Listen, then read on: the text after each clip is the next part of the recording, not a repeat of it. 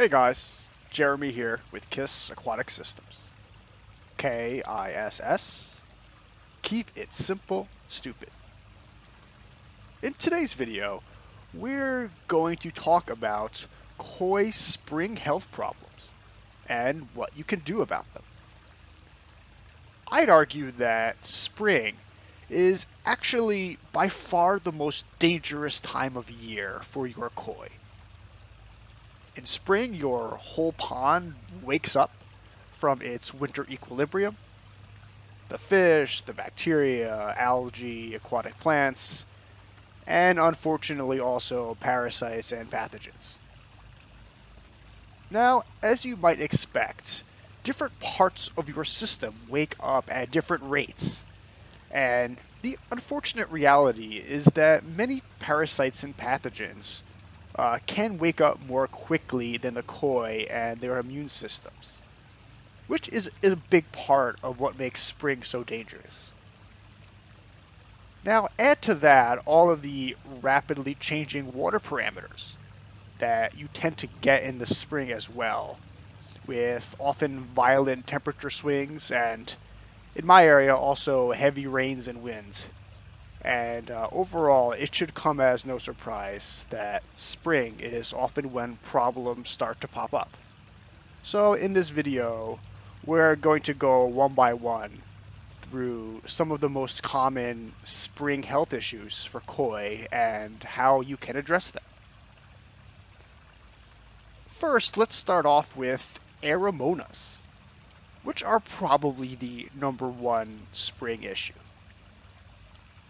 If your koi are getting ulcers, which are reddish sores that can grow and lead to serious internal infections, so think bloating, pop-eye, pine coning, death, then you should definitely take note here.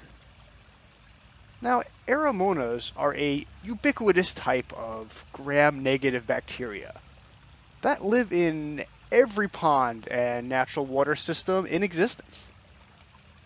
So they usually live in the shadows, feeding on fish poop and other organic matter. But if something goes wrong in your system, they can also turn around and attack and kill your fish. So what exactly causes Aeromonas to make the jump from mostly harmless detritivores to dangerous koi pathogens? Well, 90% of the time, Aeromonas infections happen just because the pond is way too dirty. Dirty ponds have a lot more accumulated fish poop and organic matter breaking down, which means they also have much higher levels of Aeromonas than they should, and the koi can just get overwhelmed. So the very first thing you should do if you have a serious problem with Aeromonas is to take a long, hard look at your mechanical filtration and make sure it's doing its job. So are you pulling water from the bottom of your pond to get at all the fish poop? Are you then moving that fish poop to conveniently located areas from the bottom of your pond that can be monitored and accessed? And finally, are you doing a good enough job periodically cleaning out your mechanical filtration? So these are the very first questions you should be asking yourself if you're seeing a pattern of Aeromonas infections in the spring, or really any other time of year. So if all that checks out, then the next thing to look for is the koi themselves. Are they in good condition with strong immune systems? Your koi's first line of defense against Aeromonas and other pathogens is the slime coat. So ensuring the integrity of the slime coat is very important. So you're going to want to avoid excess handling or stress. Make sure your pond doesn't have too many rough surfaces or sharp edges that the koi can injure themselves on. And last but not least, make sure you do a good job taking care of parasites. So most koi parasites puncture and damage the fish's slime coat, which is what allows the Aeromonas to come in as a secondary infection. Okay, so taking care of the pond and the fish is the best way to prevent Aeromonas infections. Now let's talk a little bit about what you can do if you already have Aeromonas infections that have moved beyond a few small ulcers into something more serious. So the first thing you can do with Aeromonas, especially in cool spring conditions, is to heat the water or move the fish to a quarantine setup with warmer water. What this does is it accelerates the koi metabolism and immune system to fight off infection. You can also clean out ulcers to promote healing. I like to use a Q-tip with ultra concentrated salt water.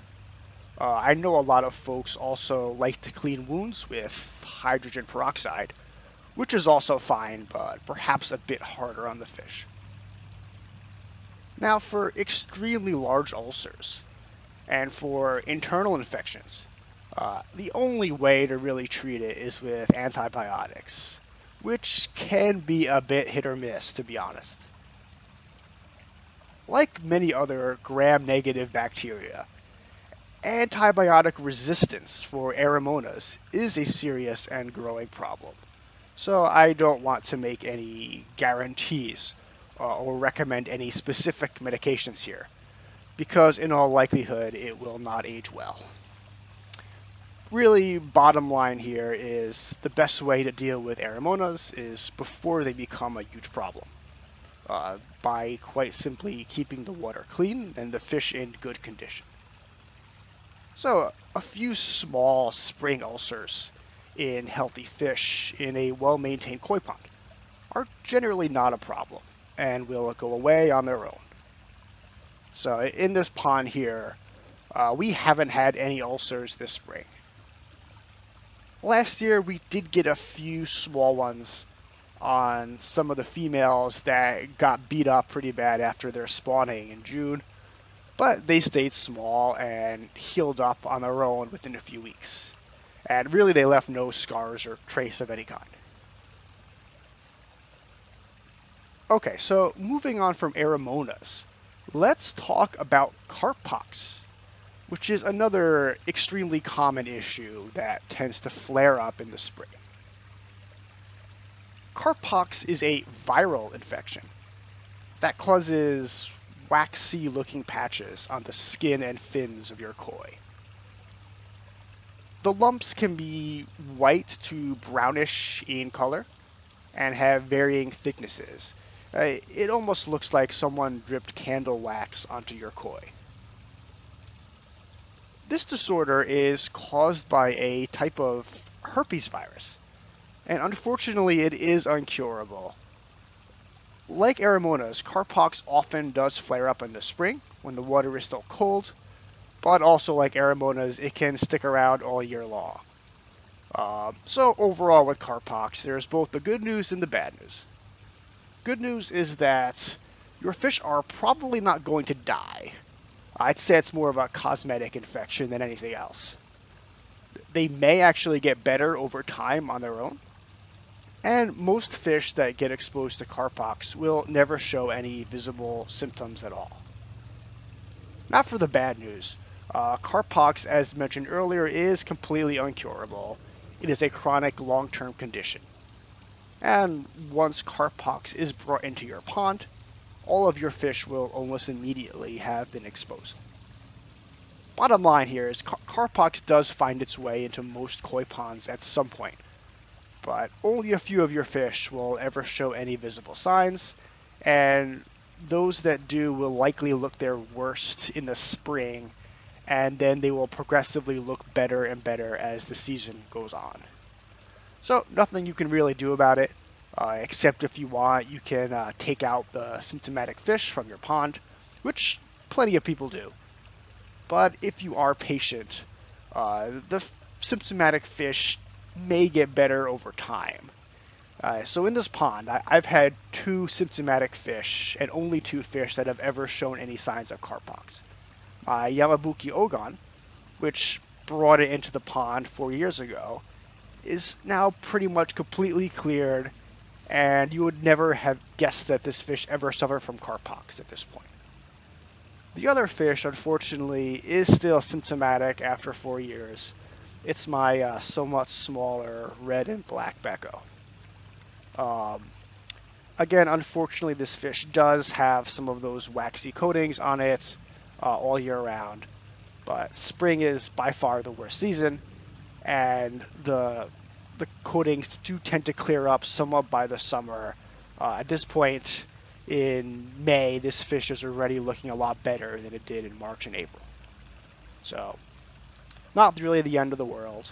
And the rest of these fish here, many of them I've had for 4+ years, have never shown any symptoms.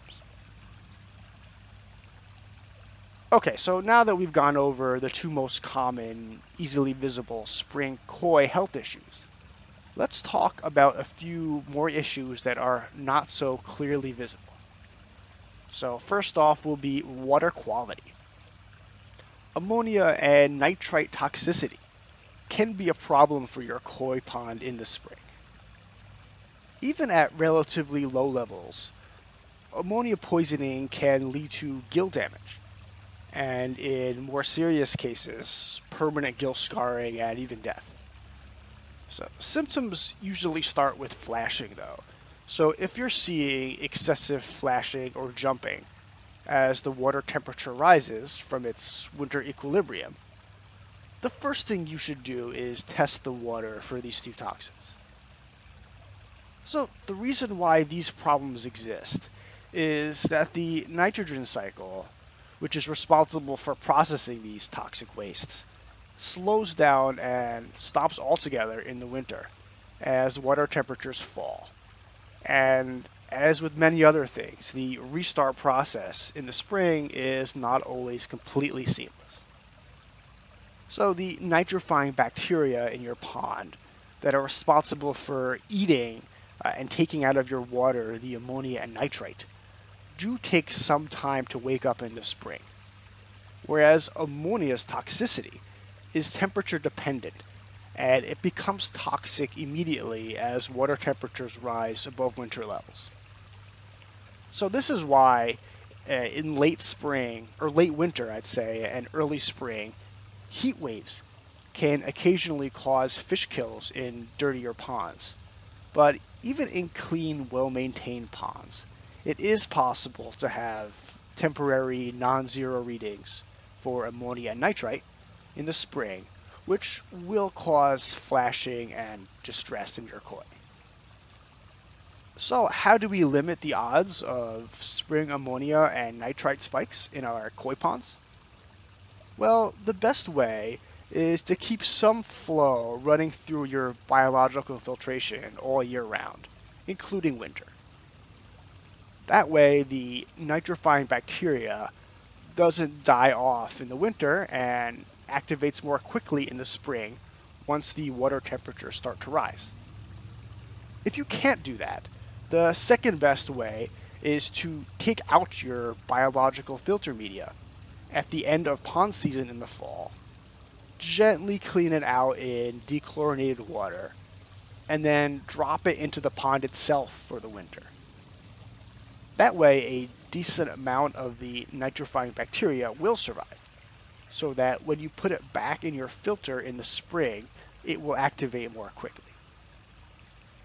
And the third thing you can do to avoid ammonia spikes is to make sure your pond is as clean as possible at all times, which incidentally, as we discussed, will also help with Aeromonas. So decaying matter breaks down in your pond to release ammonia, and this happens really all times of year. So lowering the winter and spring loadings of organic matter in your pond will lower the amount of ammonia that is created in the first place. So that will definitely help, especially when your filter bacteria are a bit groggy in the spring. So what this also means is that you should definitely be very careful feeding fish in early spring when the water is still cold, because that also produces quite a bit of ammonia, especially if you haven't been keeping your fish or your filter running all winter. Okay, so now let's take a second, and really just only a second, to talk about those bacteria in a bottle miracle products that have popped up everywhere. So, as you can probably guess, I'm not the biggest fan in the world of purchasing bacteria for my pond. I've never done it, and I'm not sure I ever will. To be honest, I just don't trust that they really do anything. However, if you do choose to go that route, if your goal specifically is to kickstart the nitrogen cycle, then do make sure that you're actually buying nitrifying bacteria. So you want to specifically look for on the bottle Aeromonas and Nitrobacter. The reason I'm pointing this out is that there really are tons of different bacteria in a bottle products out there. And many of them, especially those that are marketed as sludge removers, they don't actually contain nitrifying bacteria at all. They have a different kind of bacteria that breaks down organic matter. So in that case, if you're buying those, they're going to provide exactly zero help with ammonia or nitrite. And actually, if you're adding a bunch of sludge removing bacteria in the early spring, you could make matters worse, because those bacteria will break down organic matter in your pond and actually release ammonia themselves. So anyway, moving on from water quality issues. Parasites can also cause flashing, jumping, and other signs of distress in our koi in the spring as they wake up and start feeding and reproducing. So in the interest of time, I'm not going to get into all of the different kinds of koi parasites here. But I will say quite simply that if you've had parasite issues in your pond in the past, it's a good idea to be vigilant in the spring to see if they come back while your fish are still groggy from their winter torpor. As a quick example, in this pond I have had some issues with flukes in the past, which I cleared out in prior springs with Prazi treatments.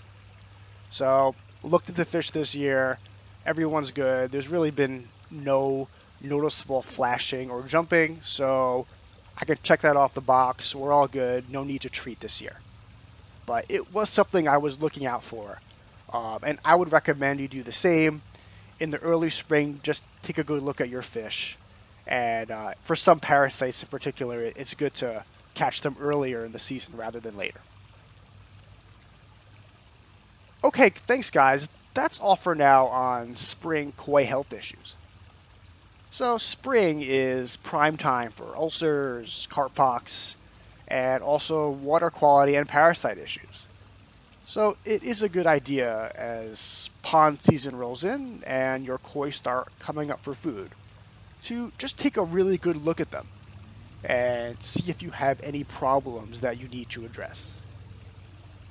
Most spring health issues in clean ponds do tend to be mild and clear up on their own as the water temperatures continue to rise and the koi's immune system kicks into full gear. But sometimes our koi do need a bit of a helping hand from us. And hopefully in this video I've done a half-decent job describing when and how that help might benefit them. So thanks again guys, hope you enjoyed the video, take care, and as always, happy ponding!